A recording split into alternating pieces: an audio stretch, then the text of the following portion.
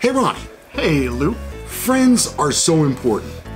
I got to tell you that meeting at your house every week and getting to spend time with you is one of my favorite things. We were just talking about this the other day, about how if you don't get paid to do something, it's a hobby. It's a hobby. This is still a hobby for us. This is a hobby. Yeah. Very much so. And when you said that, it ruminated with me. That's for Mr. Wonderful on Shark Tank. Okay. Yeah. Well, the people that we surround ourselves with on a daily or weekly basis have a huge impact on our social and mental well-being.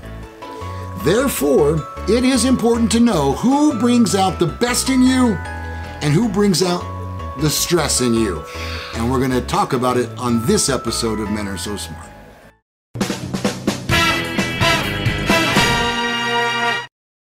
Hello, friends. I'm Lou Gallagher. I'm Corvette Ronnie. Welcome to another episode of Men Are So Smart. We're so glad you're here today. When we go through what we call life, we have to make sure that we choose the right people to connect with. It's also important to develop romantic relationships as much as we can. Ronnie, I love you. Thank you. You're welcome. You didn't say you love me. Left you hanging. That's not the first time. Staying positive throughout life is healthy, and it's also the best way to live. Let's see. Did you forget you were doing the show? Yeah, sorry. Okay. When you go through what we... Oh, no, the next one. You do not need to be constant. There we go. I'm sorry. Okay. I was listening. I'm like, I know. I'm intrigued. I thought, that Lou guy, man, he weaves a story. You do not need to be constantly surrounded by negativity. No one should live and believe that everyone around them has to get them. Yeah, nobody gets us. No. Everyone makes mistakes in life, and they should be forgiven when you are ready. It's a really noble way of living, and you should strive to be like that. There will never be enough good things in the world, so you should always be the good you're looking for. Spread positivity wherever you go or with whom you end up with. Of course, you do not want to be naive about life. Should not believe that every person you come into contact with will treat you well. Yeah. Because we are all imperfect creatures who make mistakes from time to time. Yeah, and you know, I think about this a lot, Ronnie, that you don't know what kind of a day that person is having. No. You don't know what they've been through. Now, there are some people that are upset and in a bad mood because the coffee grinds got in the coffee. Yeah. And then there are other people who may, in fact, be dealing with themselves or with someone they love with cancer or a heart attack or a stroke or taking care of an elderly parent. You just don't know, so you can't just treat everybody the same. However, if you act kindly to everyone, it can go a long way. You know, what you see in people is the shell. Right. And you see only what those people want you to see. Yeah. Kind of like social media. It is a lot like that. And so they are shielding, and everybody has a million things in their life that they're dealing with. Mm-hmm. And for some people, like probably Mark Cuban, has a lot less, worries than the guy who's trying to make his house payment and things like that. Yeah, and just lost his job. Christmas is coming up. Kid's not going to get presents. Mm-hmm. That's a lot of stress. People at Thanksgiving that you don't necessarily like that are family members. There's a lot that people are dealing with, and you're only seeing just a micro shred of it. So yeah, it really does. It pays to be nicer to people and treat people as if, hey, they're dealing with a lot, because they probably are. Yeah, and treat them the way that you'd like to be treated. Yep. You set the standard when you do that. And one of the things it says in here is you still shouldn't allow people to walk over you. Well, there are people like the people that do holiday shopping at Walmart. They're going to trample you. You don't have to give a crap about them. That's fine. Yeah. We do not always choose the right path or make the right decisions. That's part of being human. Other people have the same problems and do the same thing. Therefore, you can't be reckless and careless to the people around you. You don't want to open yourself up to the people who only want to hurt you. Yep. And to go along with people that want to walk all over you, shouldn't let anyone take advantage of your kindness or hurt you. It's true that we think you should always open yourself up for the good in people. However, this does not mean that you should not take care of yourself in the meantime. And you know, I have a family of friends that they thrive on drama. It's like the frickin' Kardashians. Mm-hmm. And if everything is going right here, they're not happy. Right. They love those big peaks and valleys, big radar blips up and big radar blips down. Yeah, it seems like they take just as much joy in either. They live in the high and low spots, mm-hmm. and everything in between is too humdrum, and can sleep right through that. So do those people still need to take care of themselves, or are they overdoing it? Well, you know what I'm saying? And I got to tell you, me personally, I like everything to be right here. Mm-hmm. If there's a little blip up or a little blip down, I can deal with that. But I so am not into the drama. People will use you and hurt you if you let them. You will end up being used and broken if you continue the cycle. You have every right to protect yourself against the hurtful people in the world, or in your past for that matter. Your well-being is just as important as anyone else's in the world. It's good to be selfish when it comes to protecting your feelings. That's what I was saying about feelings. You have to be careful who you open up to. Don't let people hurt you. No. One of the things that you need to have is a tool in your toolbox, and if you don't have it, you need to get it. That's saying the word no. Yeah. You need to have that in your toolbox. Don't use it all the time. Right. Only use it when you need it. It may be extra work at work. You might have to say no. I can't, but you better make sure that you can substantiate that. Yep. Right along with that, you should not give your love or care to someone who doesn't deserve it. By doing so, you will risk not only having any love left for yourself.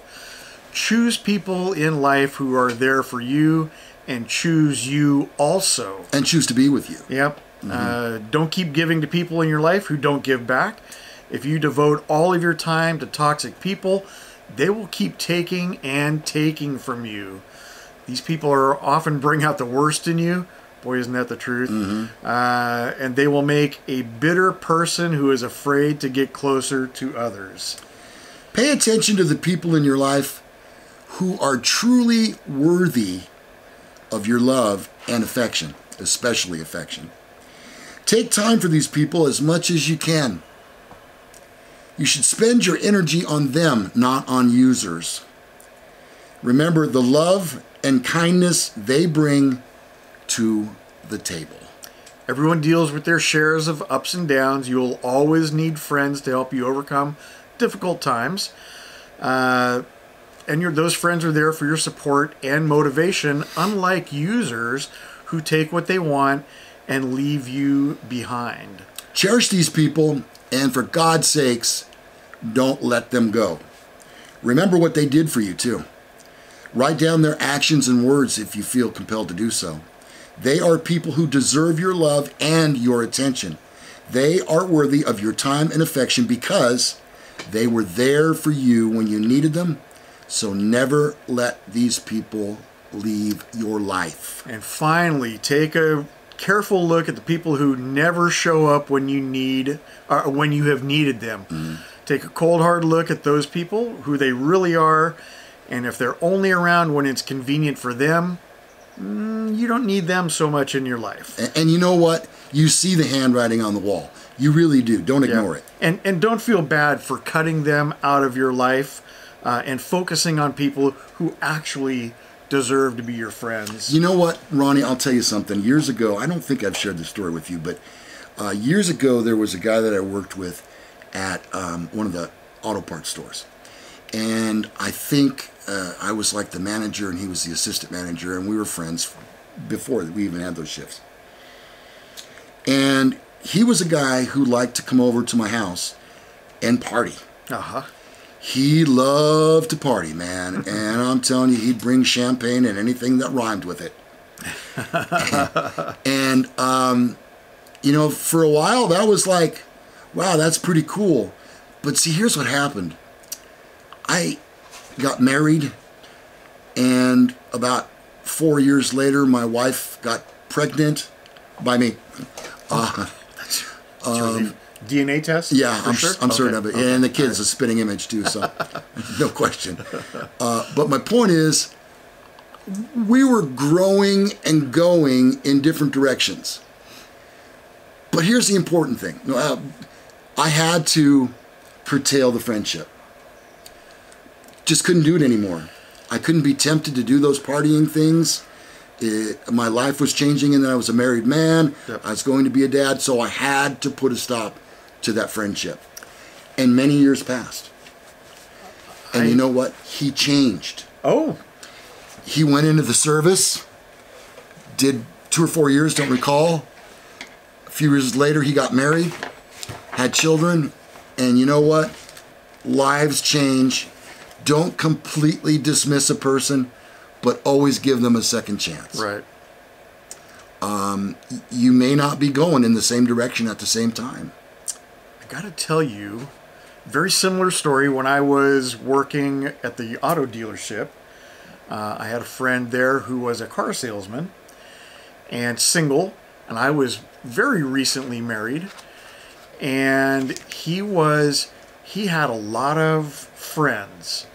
And being a car salesman, they're very outgoing and they make friends very easily. He was pretty close friends with Tony Lopez. Oh. Tony the Tiger, you may Boxer. know him. Boxer from the Sacramento area. Champion. And we kind of hung out. He called me every time because Tony was a Sacramento celebrity. Probably one of the most famous, from the Sacramento area. Next to you, obviously, but... That's a given. So, Randy would call me and say, hey, Tony and me and you are going to go to Brother Oliver's tonight, and we're judging a bikini contest. I'm like, well, all right. So, you do that. But it gets to be that that's all we're doing is just... I'm not a celebrity, and my partner, my friend Randy, was not a celebrity. It's really Tony was the celebrity. You were like hype man. And so while we're there, big crowds around Tony, and people going, who are you? Yeah. Do you do something? Nah, I'm just one of Tony's friends of a friend. Entourage. Yeah, I'm Tony's entourage is literally what it was. Yep. So, and you realize, you know what? This is not what I got married for. No. And it's probably, I need to cut that out. Yeah. So. Well, the most important thing to take away from the show today is, number 1, live your life in the moment. Number 2, avoid drama whenever possible. Number 3, keep your friends close and your enemies closer. Number 4, if you get to a point where you either have nothing in common with the person or you're growing in different directions, it's probably time to end that friendship, but not close the door completely. You know what? You can definitely slow things down with a friend to the point where, hey, we contact each other every once in a while. Right. Thanksgiving and Christmas, maybe, sure. or something. Even at that, that's just send them a text. Sure. That's a great way to open a door too. You know, to find out where their head's at. All right, so there you go. We'll call this show today. We're going to call this "The Ones Who Notice the Storms in Your Eyes." My puppet Ron has beady eyes. Yeah, it sure does.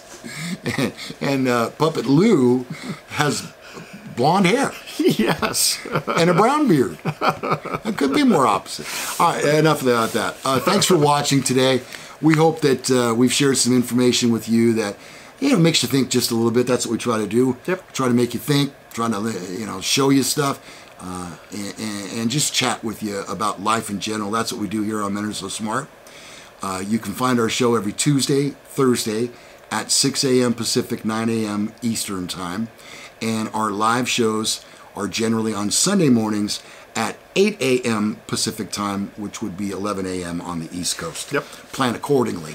Our show is now heard in podcast form on all the various podcasting platforms. We're on iTunes, we are on iHeartRadio, and we're on Spotify, plus all the rest of them. Yep. Wherever you get your podcasts, that's where we are.